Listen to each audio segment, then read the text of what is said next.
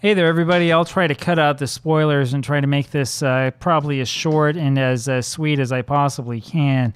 Have you ever had one of those games that's really amazing, that's exciting, that makes you really enjoy doing these baseball simulations?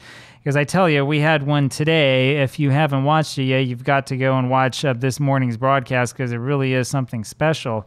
You ever have one of those games? You ever have one of those games that makes you think, this is the reason why I do this, and you never know what's going to happen, and, anything is possible when you play through these. I don't know about you guys, but for me, really, that's the thing I think more than anything else that keeps me going with these simulations and keeps me going with all this stuff. I've mentioned it before.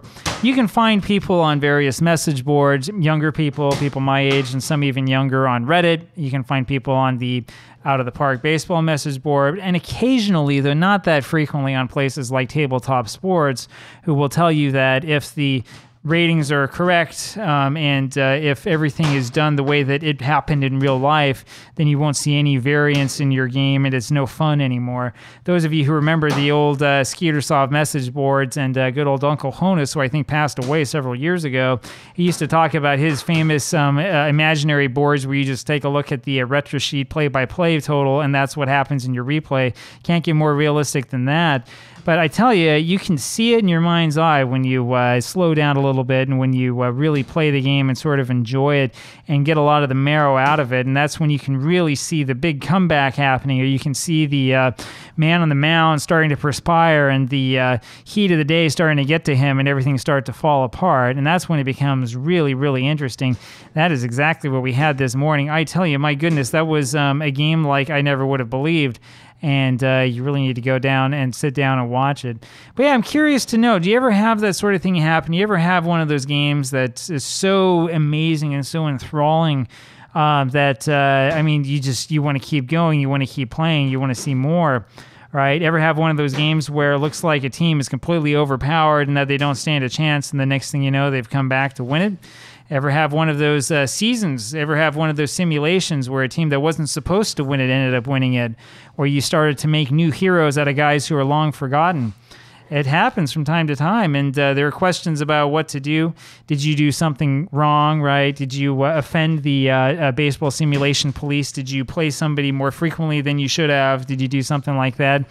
It happens from time to time, Personally, I prefer to give myself as much leeway as possible within reason. I mean, we're not going to take guys who had 2 at-bats in real life and play them a full season because they hit 500.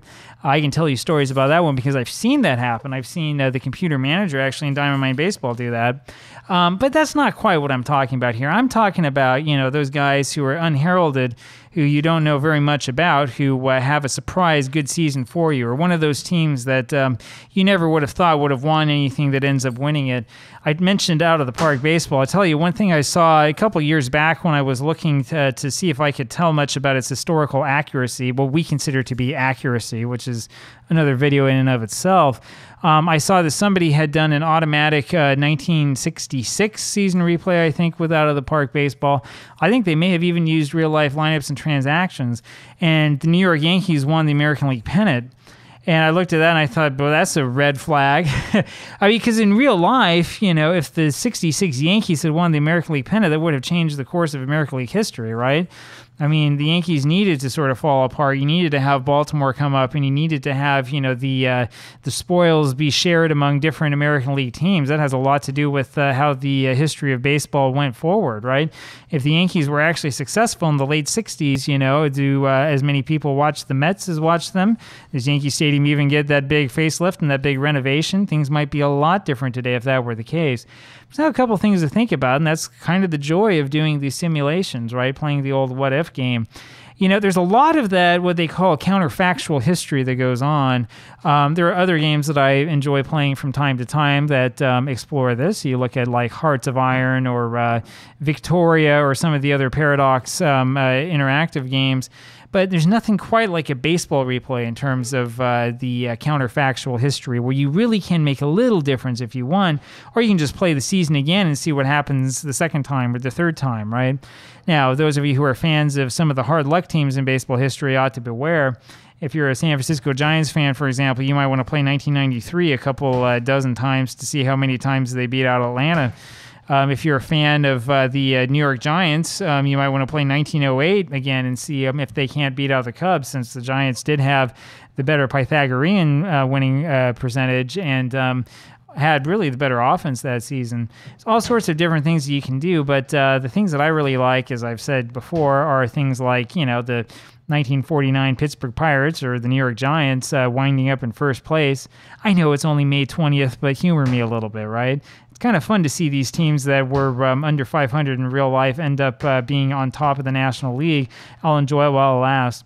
Anyway, I'd love to know what your thoughts are on the subject, what you think about all this stuff. But it's just stuff like that, games like that one this morning that really make this hobby something special.